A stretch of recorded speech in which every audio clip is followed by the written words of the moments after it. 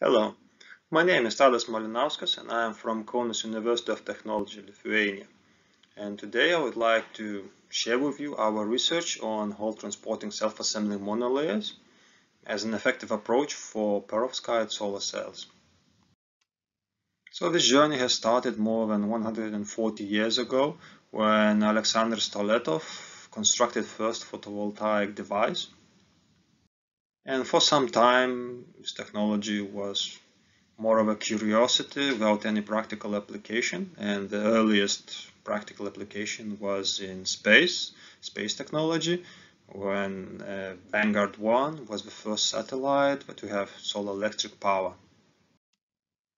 As you can see from this chart, so over the years photovoltaic technology has developed quite nicely, and all sorts of different approaches and technologies and ideas were developed and perfected, and efficiency of the devices was climbing steadily all the time. And nowadays the market is dominated by silicon solar cell technology, but I would like to speak to you about some other emerging PVs. In this case, in particular, perovskite solar cells. And over the last 10 or so years, efficiency of these perovskite solar cell devices has increased quite noticeably, up to more than 25%. And the tandems, silicon perovskite tandems, have reached almost 30% efficiency. Overall, the structure of a perovskite solar cell, general structure of a perovskite solar cell is depicted in this slide.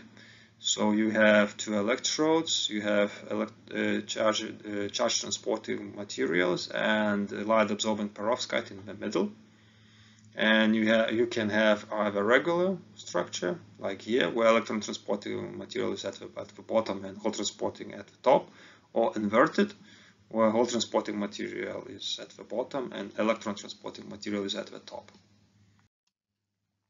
We, as a research group, focus our attention mostly on hole transporting materials, and we have a whole list of requirements. Among them, suitable energy levels, sufficient whole mobility and conductivity, also thermal photochemical stability, and of course another thing is reasonable cost, as if these materials would be extremely expensive, they would make little sense in practical applications. And in some cases, depending on the structure of your devices, good solubility is also required. So currently, most popular hole transporting materials, such as, let's say, golden standard, is spirometad, and depending on the type of a device and person who makes it, efficiency ranges from 15 to 25%. Here in this slide, I have highlighted the most commonly used hole transporting materials, and as you can see, all of them are quite expensive, ranging from 250 euros per gram all the way up to 2,000 euros per gram. And just to compare them to gold, so gold costs around 35-40 euros per gram each. So why they are so expensive? So one of the reasons why is really complicated and multi-step synthesis. For example, spirometad, you need 5 steps to make this molecule, and also you need to use quite expensive purification procedures for the intermediate materials and for the final one. The other issue with a lot of hole transporting materials is that they have low conductivity, which is not sufficient for good performance in perovskite solar cells.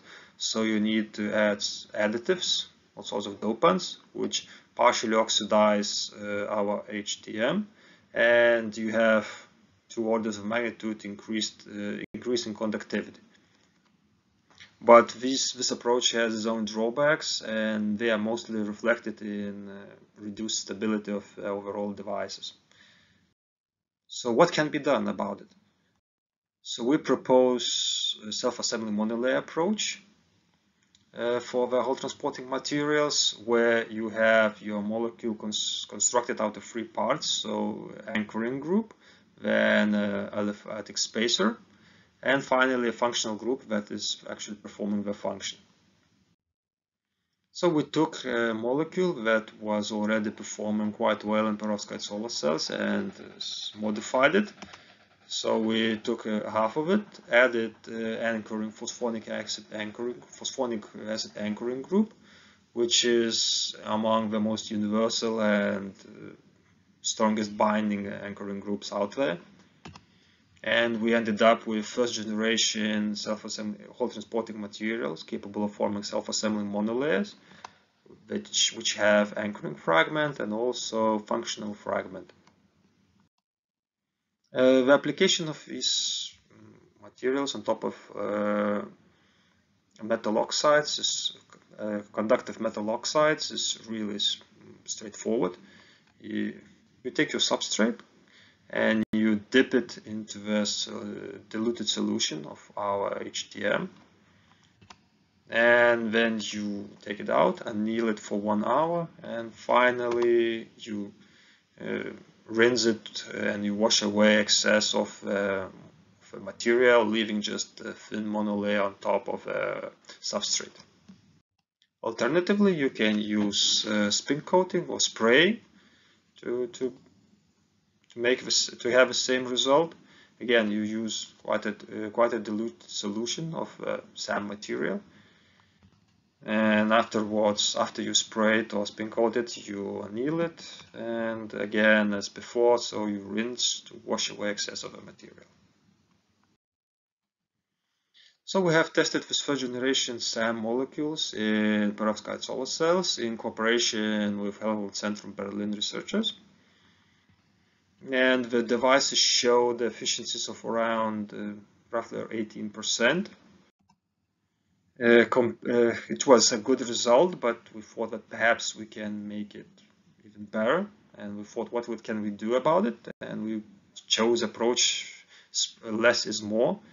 And in this case, we got rid of these diphenylamine groups, and we ended up with second generation SAM molecules. So if you compare devices constructed using standard reference material PTAA with the first generation SAMs, so you see that first generation SAM molecule showed worse performance. It was comparable, but still worse than the reference material. However, second generation SAMs already showed noticeable improvement in device efficiency compared to the reference material PTAA. We were also curious to find out, does this approach, this SAM approach, work just with this particular perovskite composition, or is it more universal? So we also tested the SAMs with different compositions of a perovskite, also with vacuum deposited perovskites, and I'm happy to say that in both of these cases we have observed really good results, and so this is not just one trick pony, this approach. We also looked at the effects of spacer length. So does different lengths of a spacer influence the performance of the devices? And here you can see that as we increase the length of a spacer from 2 to 4 to 8 carbons, so initially there is very little difference in performance or fill factor, but as the chains get longer, so yes, fill factor and performance drops quite significantly. Looking at this, due to the nature of this technology, we figured out that it should work quite well in tandem approach, especially when you have textured or rough surfaces. So for test this approach in tandems, we have chosen CIGS solar cells, which are known for quite a rough surface. And the perovskite solar cells were constructed on top of them. So these tandems demonstrated efficiency of around 24%.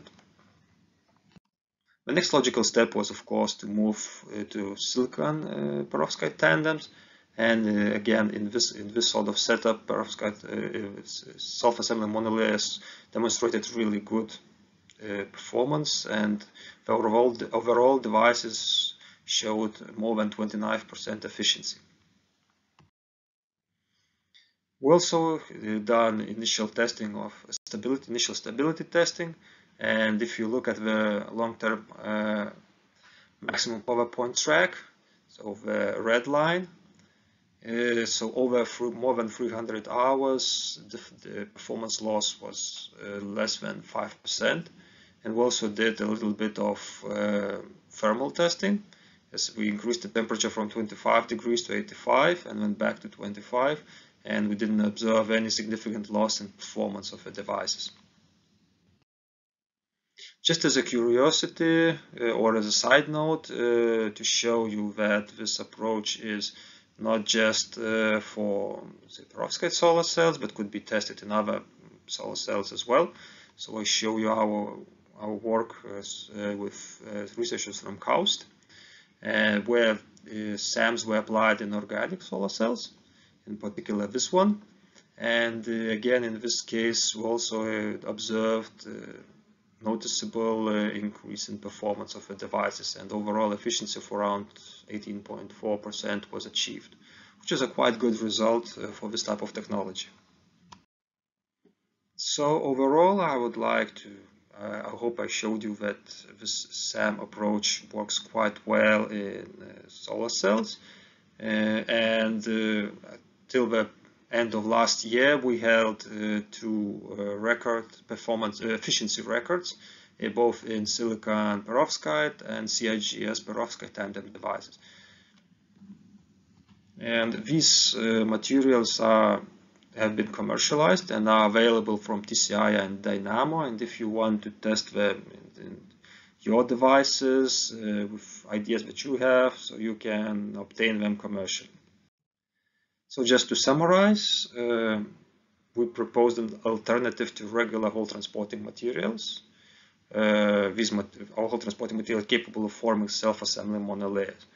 And these SAMs have a whole list of very nice advantages, such as low material consumption. So you need really low concentrations of these molecules to make these monolayers.